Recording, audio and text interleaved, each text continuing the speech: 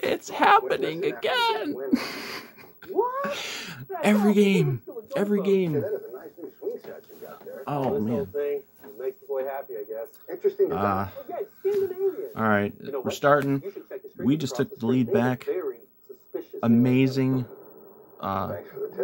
touchdown pass, Kirk to Jefferson, beating the blitz. Cookie got the 2. We're up 7.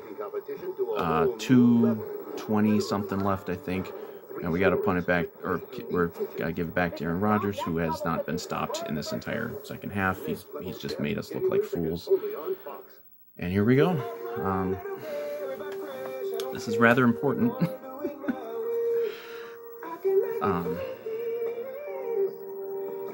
Jesus Christ, I can't.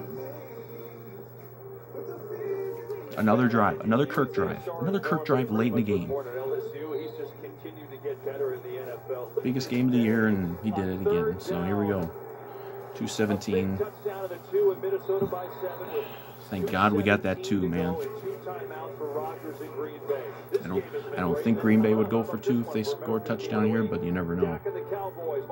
I mean, if they do, then they beat us. But against the Seahawks, check your local listings right here on the Fox Sports app. So let's set it up. 2:17 to play. Rodgers down by 7. This is so huge. This is huge for the division. Huge for the wild card, because man, this NFC playoff thing is looking a lot more challenging than it was even just a week or 2 ago. So we're gonna probably get 1 or 2 plays here before the 2.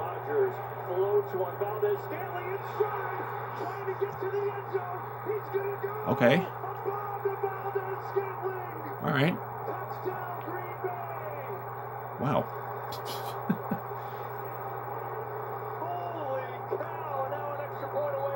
Okay. We got 2 minutes left and 2 timeouts, and all we need is a field goal. We talked whether Mike Zimmer was going to bring pressure, Kev, and they did. And it was blocked up. They brought both Kendricks and Barr up the middle. You know what? I'm looking at this from an optimistic point of view.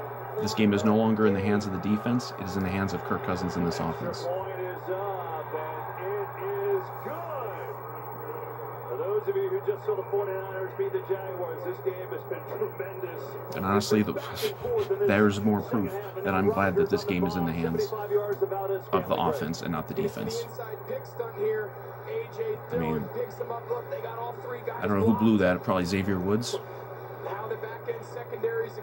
Of course, it was Xavier Woods. Xavier Woods has had the worst game.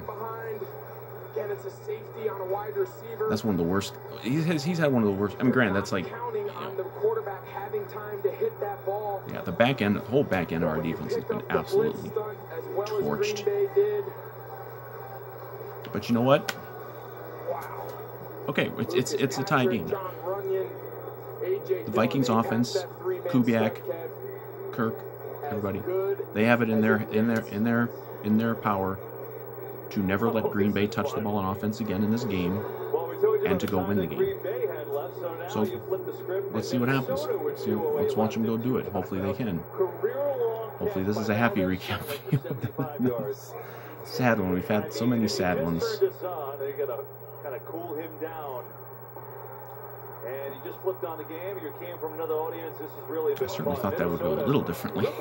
I thought there would be at least some drama. I thought they would at least make them put together some sort of a drive. Jefferson has been awesome.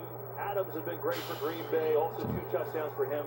Again, Minnesota. Now I say that hey, it's good that the offense has this thing in their hands.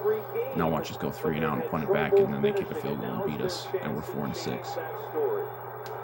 So we got 2 timeouts. We got the 2-minute warning coming up. They can even run if they want. They run it pretty well in the second half. 12 men on the defense. That's nice. That's helpful. I'll take it. Yeah, Chandon Sullivan was in the box. He's typically their nickel corner. See him just jog off the field. I mean, they didn't just have 12 guys on the field. They had 12 guys like lined up, ready to It's play. become with the Vikings almost like an NBA game. Most NBA games where it's like you don't even need to watch the first 3 quarters. Fake. Cousins has a lot of time. Airing it out deep for Jefferson. It's intercepted.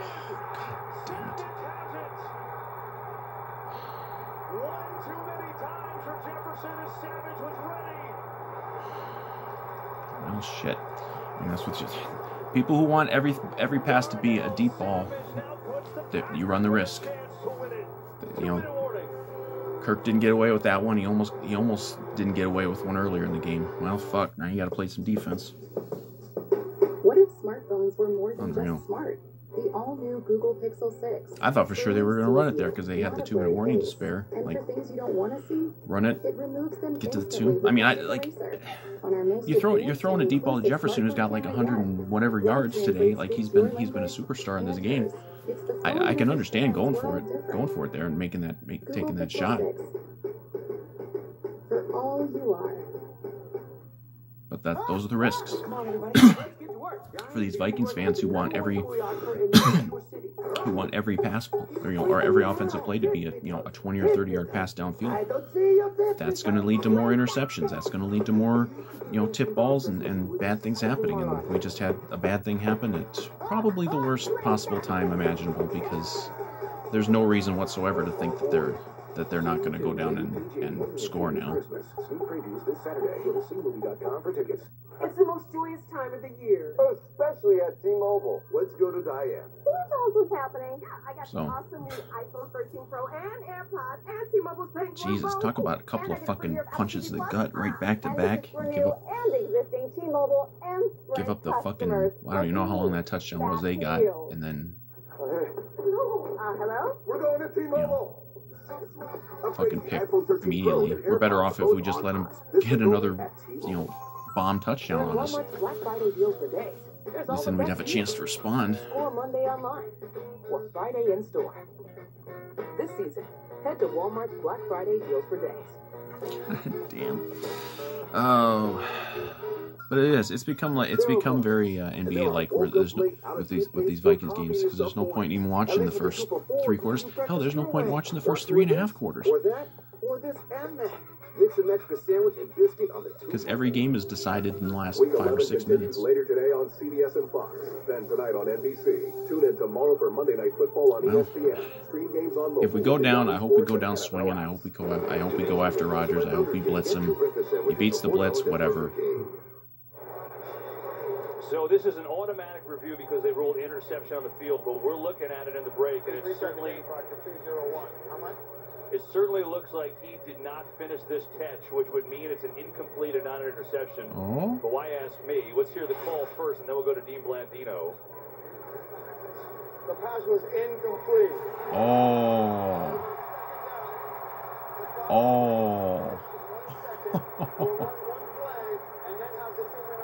Oh, man. Dean, do you agree No with this idea call? they were even reviewing that. Savage is going to the ground. You know what? It's to complete the process. He has to maintain control, and we got some really good looks during the play. Jesus, man, we fucking looked out there. But you know what? Keep going to Jefferson. There's no reason not to keep going to Jefferson. Oh my goodness, wild. So the Vikings fans take a breath, say, woo! All right, Yeah, here we I just go. did that. 2-1 on the Yes, clock. this is true. 2 timeouts. But I hope that doesn't scare him off. Like, keep going for it. Over the middle, has completion to first down. There is Jefferson again, And now we get the 2-minute warning. Boy, talk about a fucking swing of emotion there. I had no idea that was even. I'm talking for 5 minutes about, well, maybe we can let them score fast again and get the ball back, and we're getting the ball back. So but that's gonna be two. That's gonna be the story of the game if we win. Kirk threw a pick in the red zone in the second quarter, I think, and it was taken off because of roughing the passer, because they went helmet to helmet on Kirk.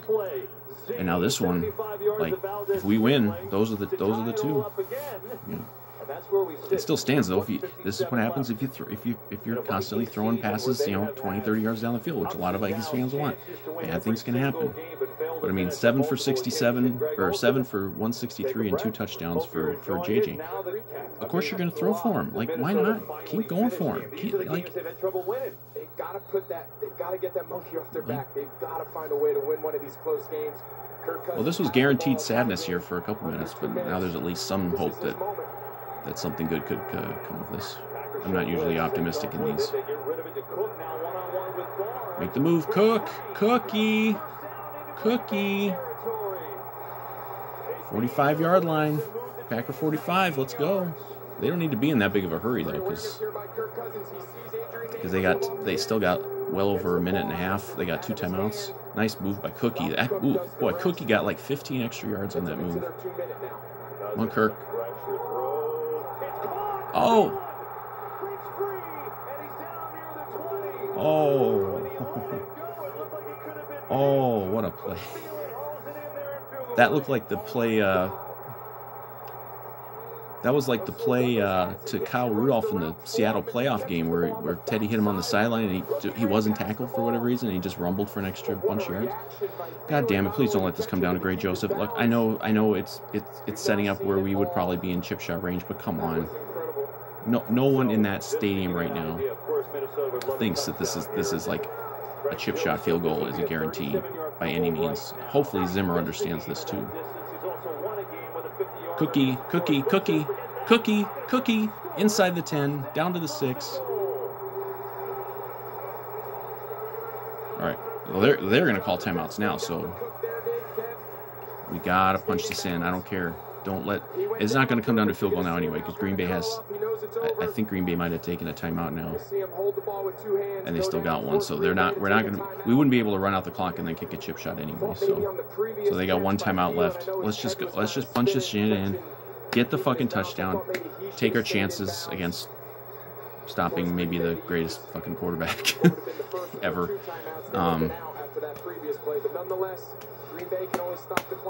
This is what we need. We need the touchdown. I don't care about anything else. Just get the fucking touchdown.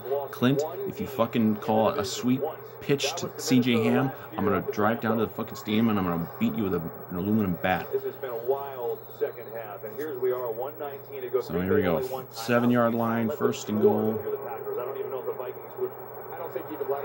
Oh, God. Oh, God. They're going to run out the clock and kick a field goal. Don't even run a play. They're just going to take a knee and force Green Bay to use the timeout. Green Bay's not even going to take a timeout. Right now they won't use. Oh, God. Well, I mean, like, okay, I'll say this. We can't lose the game right here unless they block it and return it for a touchdown. So I'll say that. Like, if we were down 1 right now and we were doing this, I'd be irate. I'm not happy. Oh, God. God, no. Please, Greg. Please, Greg Joseph. Oh, my God, Greg Joseph. That'll bring up 3rd down and goal. And they can let this wind. The Packers. I mean, they're not going to call a timeout, so they're gonna let this go. They might try to ice him. But he's a Vikings kicker in a clutch situation. What do you need to ice the guy for? Oh, God. Oh. Look, he missed a PAT earlier. Now, they might have probably gone for 2 after the last touchdown anyway, so it might be tied anyway, but... Minnesota, I guess we'll wait till about 4 seconds left. Call a timeout. Kirk Cousins with a big fist pump. It's a heck of a drive to what was just make this one. I know Greg Joseph has made a couple. He missed the one. He's missed some, but he's made some too. This has to be a made field goal. And if it's not a made field goal, I don't know what I'm going to do, but it might not be good. It's probably going to be R-rated, and this video will not be suitable for children. It probably isn't already because I usually swear a lot. That's how the Vikings do it, but if you get this, they get back to 500. They're in the race. Please, Greg. Please. Playoff picture, so here we go. Greg Joseph from 29 yards out to be the hero. I'm not even religious when I'm doing this whole.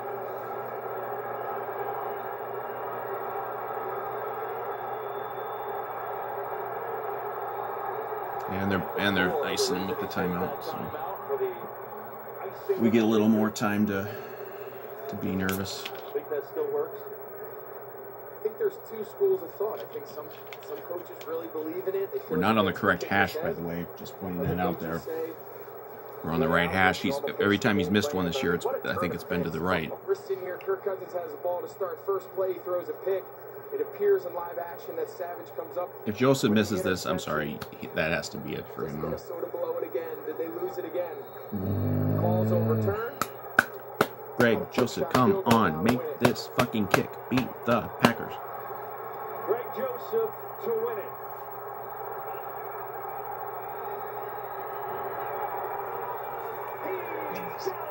Got it! Yeah! Packers have been defeated. And they're carrying Greg Joseph off the field. This isn't quite like the last one when he hit it from 50 plus. But it's awesome. We won. We win. We beat the Packers. We're back to 500. We're back in the division race. We're reasserting ourselves in the playoff race.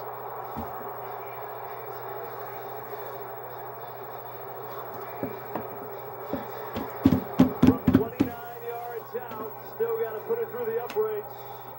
And Greg Joseph did just that. And he split it. He split it. There were no anxiety on this one. He did it. He got the job done. Kirk got the job done again. Zimmer, oh, he's happy. Zimmer's so fired up, man. What a huge win. That's how you gotta do it. That's how you gotta beat the Packers when they're this good. You gotta fucking take it to them. They didn't play. You know, and it almost burned him. Almost burned him on that pick. If he controls it, we might not be looking at something different. But man, you know, they played aggressively. They did what you got to do. We beat the Packers. We win 5-5. Back in it. Back in the division. Back in everything. Oh, it's fucking wonderful. What a wonderful fucking day. Oh my God, yeah. Greg Joseph. He missed the PAT, but he hit it when it really mattered. No timeouts. They're down by 6. Here's Kevin Kugler. What do we got? We got some bonus coverage here. I think this is who the Panthers are losing. Because if the Panthers lose, we're officially in a playoff spot again at the end of the day. We might be anyway because the Saints are getting their asses kicked. Fuck. What did we do? We split the 4 games out of the bye, which is what we had to do to have a shot. And look, we still got a lot of games that are tough coming up. But man, that was so huge, man. Holy shit. Holy shit. I'm not going to do live coverage of this because whatever, but Vikings 5-5, 34-31 over the Packers. We took it to them. We did what we had to do. Back in the race for the division. You never know. I mean, the Packers are mortal. They're more mortal this year than they were last year, looks like. So, you know, and we put up even with Clint Kubiak maybe doing some stupid shit from time to time, we put up 34 points against a defense that looked like it was absolutely becoming unstoppable. Give Kirk some fucking credit. Greg Joseph, way to go.